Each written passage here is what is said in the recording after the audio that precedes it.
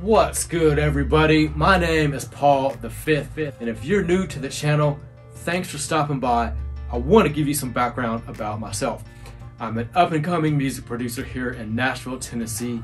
I've got an education from the recording workshop in Chillicothe, Ohio. Also graduated at the top of my class from SAE Institute, Nashville in 2017. I started the studio in late 2019. I started this channel late last year showing you the order process, the setup, installation, and all the processes of getting everything you see here put together. My goal with this channel is to show you, the viewer, everything music related. I want to show you everything from music production, recording, engineering, mixing, and mastering, showing you how to make podcasts, creating content, media, everything audio and media related I want to show to you. If you've been following me for some time, I thank you for the subs and all the support up until this point. Do you know what today is? It's Wednesday, March the 10th. Do you know the significance of that? Well, let me tell you. Exactly 4 months ago today, Apple made the announcement for their M1 series of silicon chips. I wanted to take some time and share with you my experiences of these two devices, the M1 Mac Mini as well as my M1 MacBook Pro.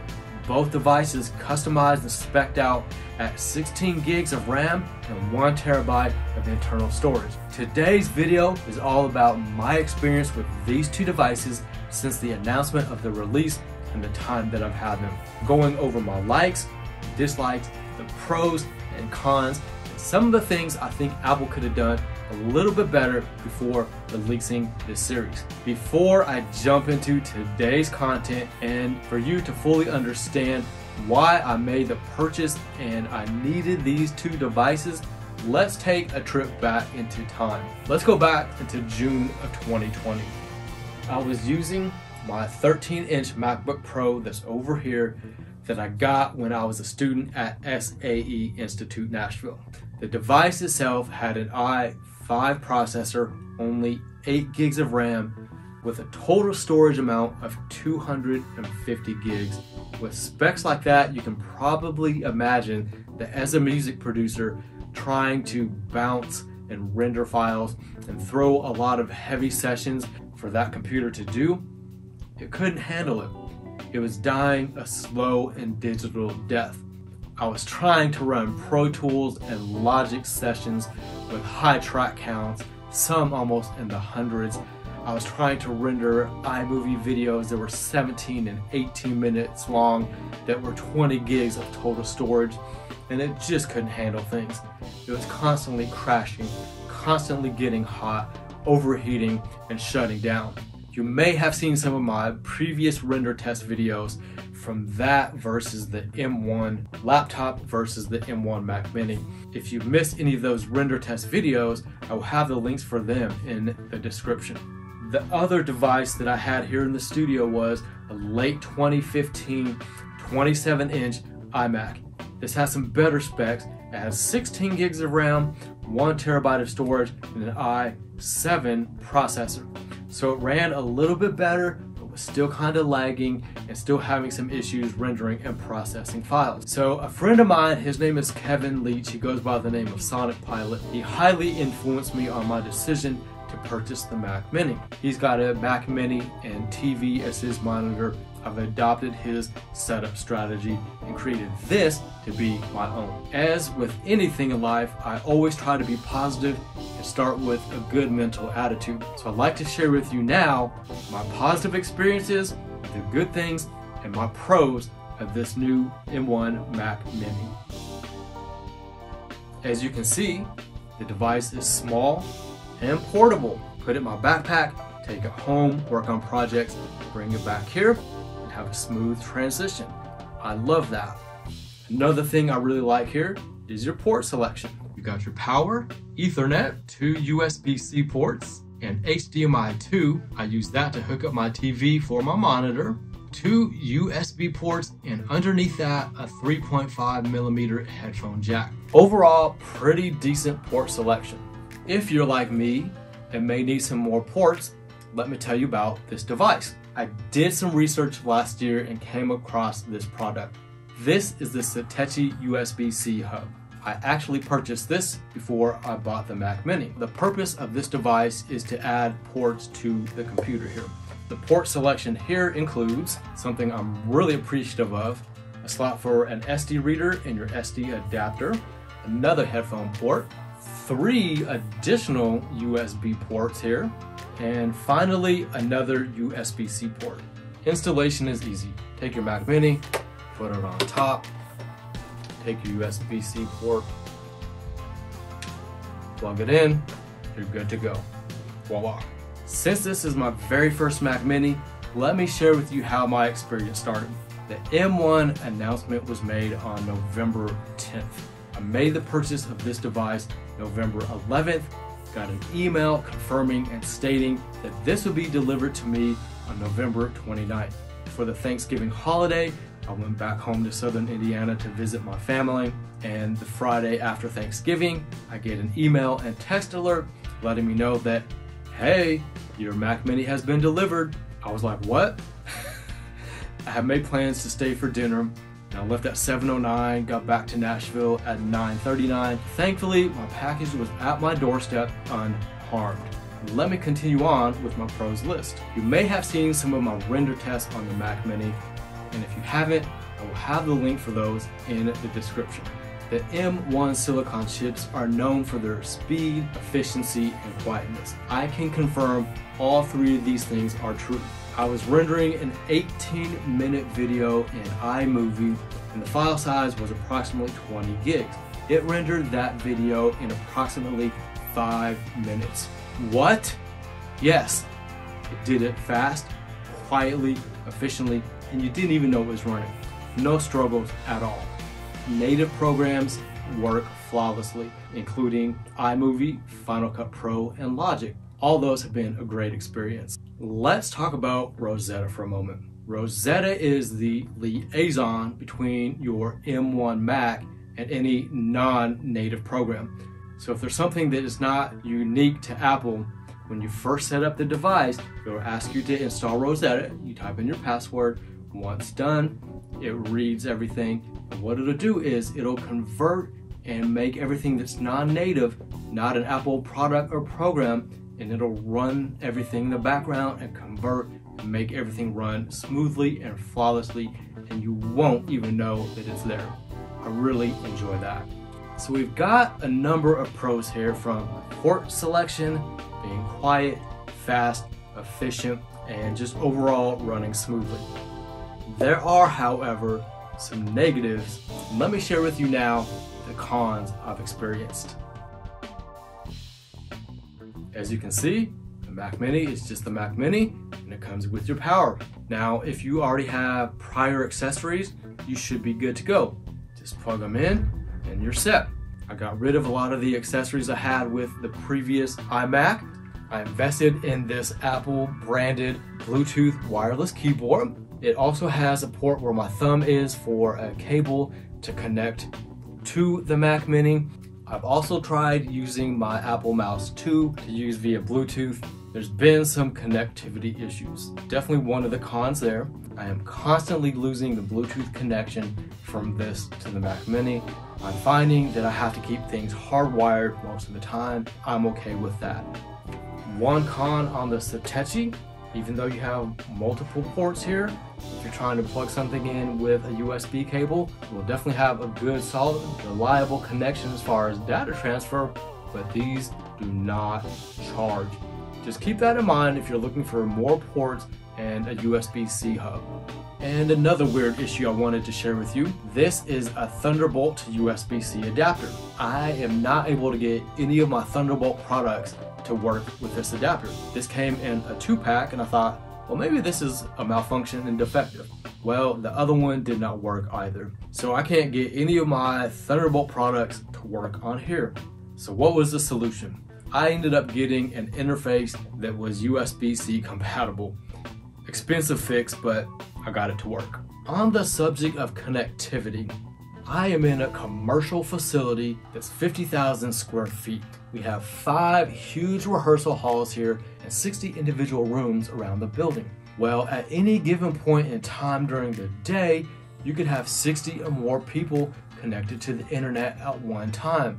This Mac Mini does not stay connected for me whatsoever. We have approximately 5 to 7 different internet connections here. This is constantly dropping them all. I have to go into system preferences and manually enter that information. I do find that on the phone I'm filming myself on, my iPhone 12 Max Pro, my iPad, my 2 computers over here, they all seem to be connected just fine. Upon research, connectivity issues are quite the common issue from Apple. I can handle going hardwired. I'm fine with that, but losing internet connection is no bueno. Major fail on Apple's part. I have yet to contact them, so maybe there's some troubleshooting I can do to improve that situation. Another major con. You can only customize these at the time of order. Only able to spec this out at 16 gigs of RAM, and that's okay because you have 8 cores in here, so everything does run incredibly fast. Only customizable to 2 terabytes on your internal memory. But that's okay because with your ports and the USB-C hub, I've got a 4 terabyte external hard drive back there, so I'm good there on storage. And my number one fail of Apple on this device is Big Sur. I call it Big Flop. I knew going into unprecedented series of chips and operating system, there'd be issues and bugs to work out. And guess what? I'm working out those bugs and series of issues. Being a music producer, it's known that with any new software update, you don't want to update to it. This came preloaded with Big Sur, was unable to get a backup of Catalina on here. Multiple attempts with Apple support just didn't work. What's that mean? For me, I've invested in hundreds of dollars worth of third-party plugins that are not compatible with Big Sur yet.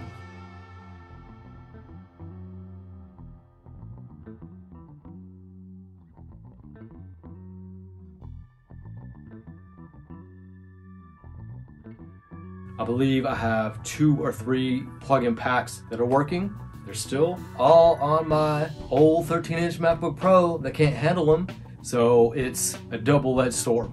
I'm able to render things quickly and efficiently and quietly, but I can't use a lot of my plugins. I'm using native plugins, which are okay. They get the job done, so I'm not totally out of the fire yet. That was my pros and cons of my M1 Mac Mini with 16 gigs of RAM and 1 terabyte of storage.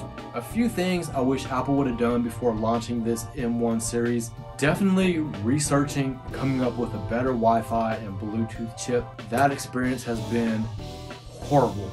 The Wi-Fi dropping here constantly makes me want to pull all this beautiful hair out, and it's just been a thorn in my side. So I'm trying to work through that. The compatibility issue still, 4 months later with all the plugins, is still a headache. I'm getting through that. Overall, I am glad that I made the purchase of this here.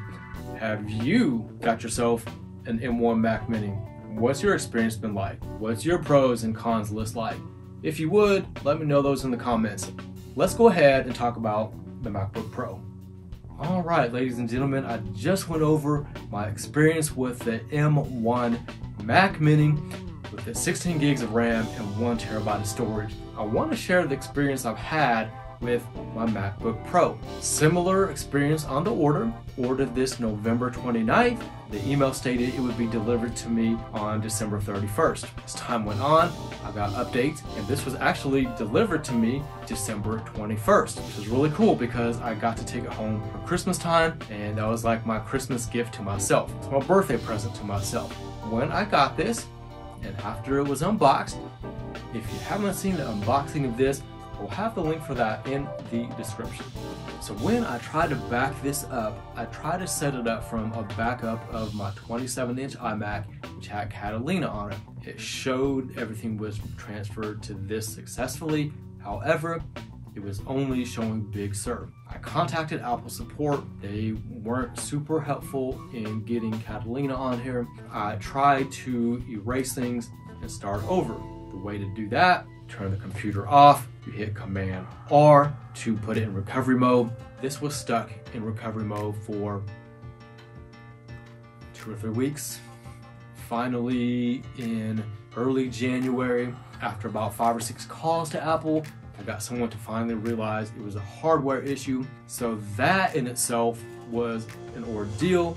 But once I got the repair started, I sent it off on a Saturday and I got it the next Tuesday. Thankfully, it only went to Memphis, not too far from Nashville, and I got it in about 4 days. So that was pretty awesome.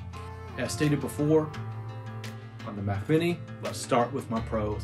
Here they are. Very similar set of pros to the Mac Mini. It's fast, it's efficient, it's quiet, it renders things efficiently. It has exceeded my expectations and blown my mind as well.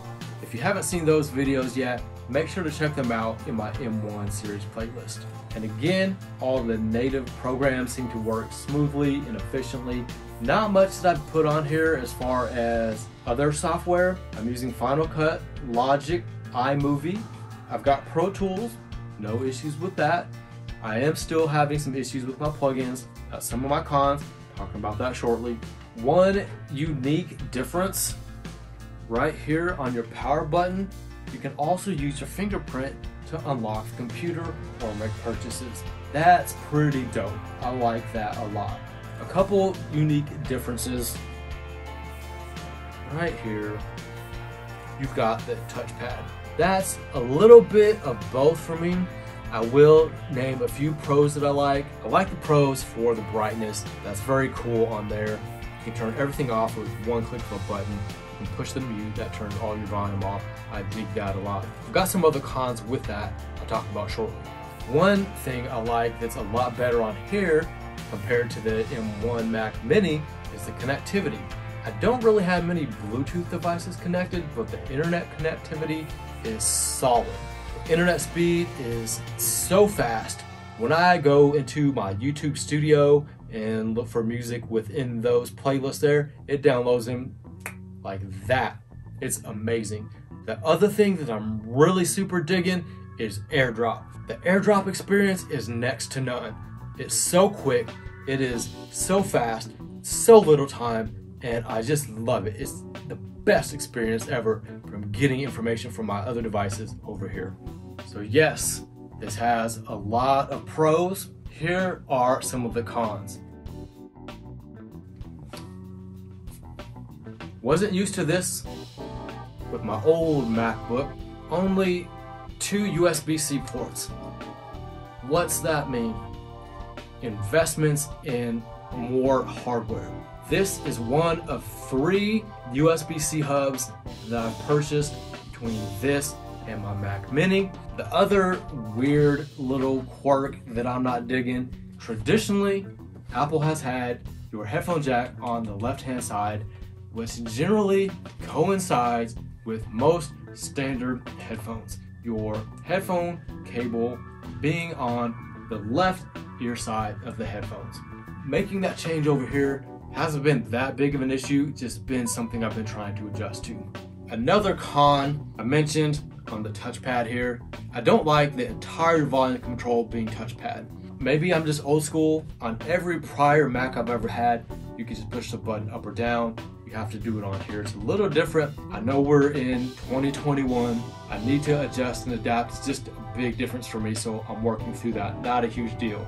The other issue that I've mentioned was getting stuck in recovery mode for about 2 weeks. We've got that fixed with Apple support, so again, not a huge deal. But now onto some of the things that are a huge deal.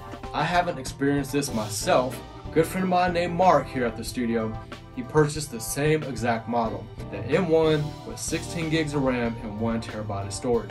His issue was the device stopped charging. Apparently that is a big issue with the USB-C charging ports now. And another common issue that I'm finding, that I've researched and that I'm dealing with personally, is my storage. It'll tell you that you have a set amount. I upgraded this to 1 terabyte. At first when I got it, it said I had 600 gigs available. It went down to 300. Now I'm currently only down to like 120 gigs. Where the hell did half a terabyte go? Can you explain that to me, Apple? So yet again, I'm finding the need to invest in another third-party program. I'm hoping it'll work, called Clean My Mac, to help try to find some of that stuff that shouldn't be there. And coinciding with my experience on the Mac Mini, Big Sur, or as I call it, Big Flop, still wasn't able to get Catalina on here. It came pre-programmed. I had the issue with the recovery mode. Still to this day, 4 months later, I can't get all my third-party plugins. It's an ordeal, it's a hassle, and like on this, I'm working through it. But overall, in the last 4 months since I've had these devices, knowing that this is a brand new chipset, working through those issues, those bugs and situations, am I happy that I made this purchase decision? Oh, heck yeah. And guess what? I'm a loyal Apple customer. I've got my 2 MacBook Pros, I've got the Mac Mini, I've got my iPad being filmed on an iPhone Pro Max, I've got another iPhone Pro Max, I've got my iWatch that I'm wearing, and I've got an Apple TV at home. So when the M1X chipset comes out, am I gonna get one of those? Most likely, I'm gonna check it out for sure. Thank you for watching. If you learned anything, have any comments on some of the things I've been experiencing or dealing with, please let me know in the comments. If you are an M1 user, what pros, what cons have you experienced as an M1 user? I would like to know. Please leave those in the comments. If you like today's content, I definitely appreciate a thumbs up. While you're there, go ahead and smash that subscribe button and hit that notification bell so that way you know what me, Paul the Fifth, is up to here at Legacy Studios. Thank you for watching. This has been my 4 months later pros and cons reviews of the Apple M1 Silicon series of chips. Thanks for watching. My name is Paul the Fifth.